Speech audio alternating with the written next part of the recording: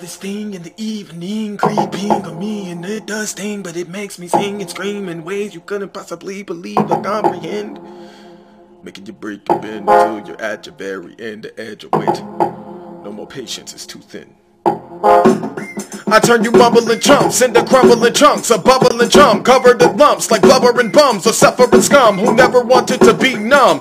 But I don't feel that because I never have felt a single thing for a chap who wants to rap, drink lean, and sing about a materialistic dream. There's nothing he actually hopes to be. That state of mind is so weak. Praises to the Most High. I just thought I'd add that because the majority of y'all act like that's something you don't need.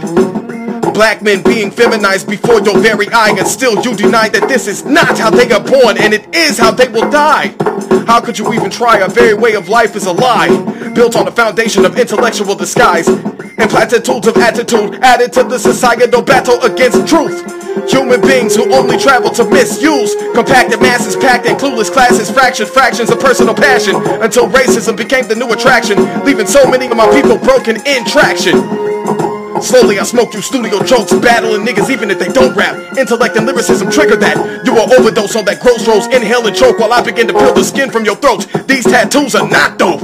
You gon' get these hands on advanced function, or maybe experts like me on a verse when your lame name is the only thing I curse. Now burn. Let me see you burn. Let me see you burn. Let me see you burn. I will turn you to ash. Let me see you burn. Let me see you burn.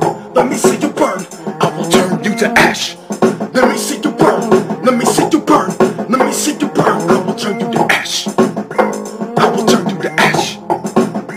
I will turn you to ash. See you burn. Let me see you burn. Let me see you burn. I will turn you to ash.